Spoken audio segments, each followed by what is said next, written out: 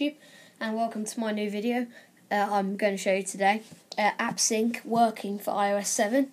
So I'm going to show you quickly in my Cydia. This is the new version of Cydia, by the way, for iOS 7. If I go into Manage and just cancel that, so we don't have to do reloading data. You can see AppSync for iOS 7.x.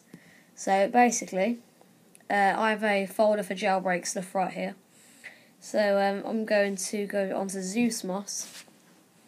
That is compatible with iOS 7, by the way. So that's pretty nice. So I'm going to show you on downloads.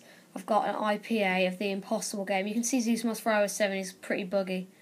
Like sometimes it does this, but then I'm just going to have to close the app. Just close all the apps. What I'm going to do is I'm going to try again, because I have just deleted the Impossible game so I could do this video. Let's hope it hasn't done that again. There we go. So basically, I've downloaded this. You can search for what apps you want. So I'm going to press that and press install IPA, and you can see that AppSync will actually work. It will take quite a while, but that's what ZeusMos has always done. So ever since the hackulo.us repo has been down, ZeusMos has been the best tool for installing IPAs. So you can see there it's successfully installed, and I will actually go back to my home screen and show you.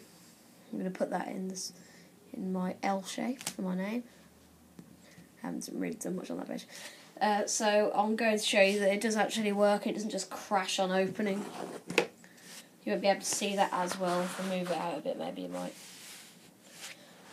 So you can see all of it does work. It's not just some stupid trial version. It is a real version of the app.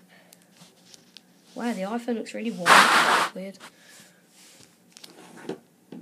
So if I move the camera back to its original position. So yeah, you can see that was AppSync working on this new version of iOS. So as Cydia's been updated, there is a mobile substrate fix for it and a preference loader fix, which makes us tweaks carry on working after a reboot, which wasn't happening before, because every time you had to reboot you were getting this error. So everything, it's like a more comfortable jailbreak now. So even though that was off the subject, thank you for watching. Please comment, rate and subscribe, and like if you enjoyed the video.